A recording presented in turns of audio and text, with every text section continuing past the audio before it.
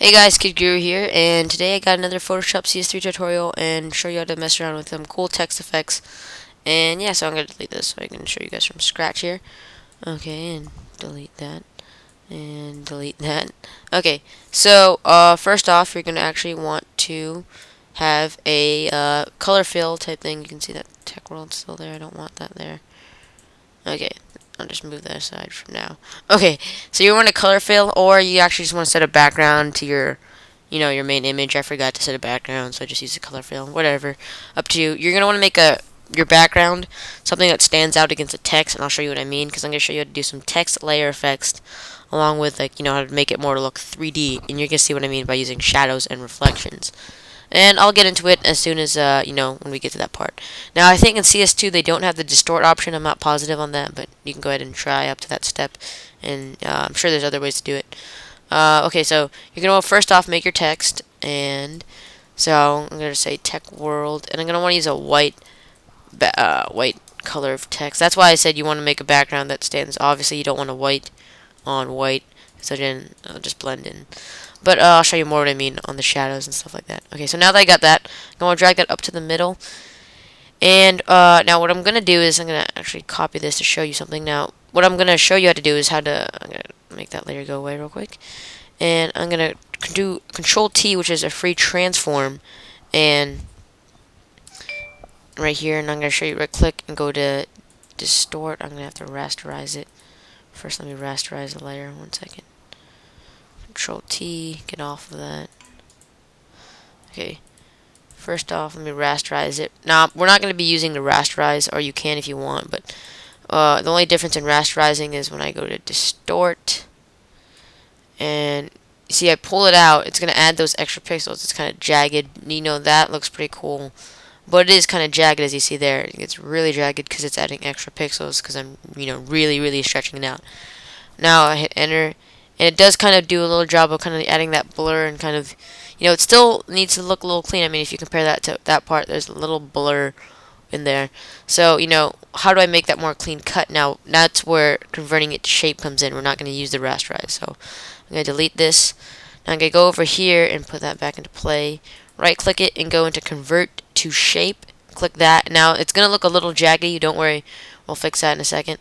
Okay, so I'm going to drag that right here. I'm going to make a copy of this layer.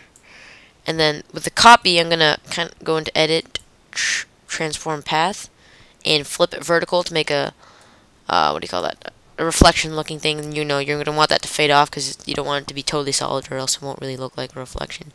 So what I'm going to do is I'm going to add a layer mask, or layer mask to vector mask. It's confusing. All you want to do is drag this into this right here, and it should make a layer mask, or you can just click it and it'll add that little block right there, which is a layer mask.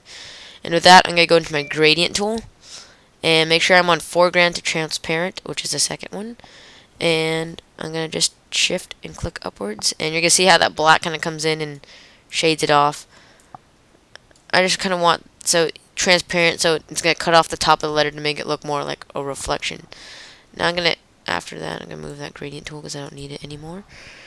And after that, you see, that's the transparency. That's why you use the layer mask, so it kind of hides that reflection in there. Now with that, now we can distort it more to make it look cool. So what we're going to do is, you see that goes away because we are on both layers here.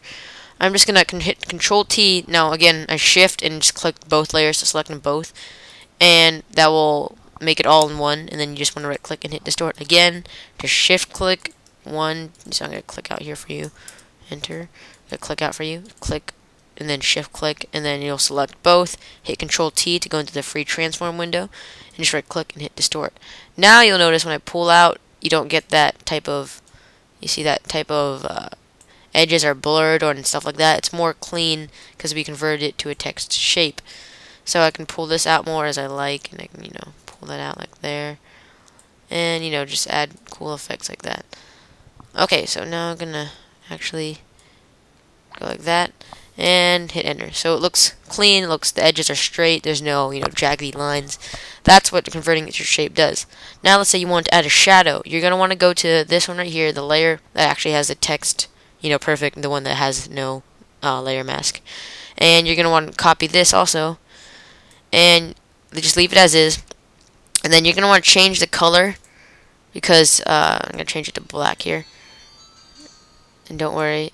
Now I'm going to take this also and put it in, make sure it's in between the two. And then what I'm going to do here is I'm going to Control T this and do a distort and just pull it back. Hang on here. You see, no, this should be, maybe I should move this actually first. I want to make sure. Okay, yeah, so make sure the one that we're using the shadow is actually behind on the first one. So, for example, this text right here is the one in the middle is going to be your tech world text right here. So I'm going to just click this all out. The text that you want in the middle part is just the, the basic text we started with. The text you want on top is going to be your reflection. So this is going to be your reflection. So it's going to go reflection, your main body of text, and then your shadow is going to come in at the end. So I'm going to make that visible, and you can see that there. I'm going to hit Control T and just kind of extend the shadow. Oh, sorry. I'm on the wrong layer there. And if ever you want to get out of the free transform, just hit Enter. Control T to get into it. And I'm just going to extend the shadow and pull it down more. And then there you go. So you have more of a cool looking shadow. And hit Enter. And it retains its quality. It looks great. So now you have a shadow, a reflection. And again, make sure you keep your reflection on the top, your main body of text in the middle, and your shadow on the bottom. Now, to make it look more cool, you can take the opacity of the shadow and kind of just drag it down. And I'm just going to do that. So, and then there you go. You have more of a shadow type effect. And that's how it all turns out. So, again, if you want me to zoom in for you, where's the zoom tool here? So you see that shadow looks kind of out because it's not transparent. And you have the reflection cut off. And you can do this to any text. It makes it look really, really cool. Again, it all depends on your background color and your text colors. And you can move it around as you like. So you can move the shadow around. And this is all after converting it to a shape and not using a rasterize. And it retains all its quality-based effects. So sorry if it got a little confusing. Just remember, convert it to shape and don't rasterize the layer. And make sure you always have your main body of text in the middle, your reflection on the top, and your shadow on the bottom. And yeah, so sorry if it was too confusing. I try to make it as simple as I can. Just follow the steps I do in the video and it should work. Okay guys, hope you enjoyed. Catch you next week. Catch you next video. I'm getting used to saying that from the podcast. Thanks for listening, guys. Don't forget to check out the site www.adrianstech.com and tutgeek.com. Thanks for listening, guys. Any questions, concerns, shoot them over to adrianstech@gmail.com.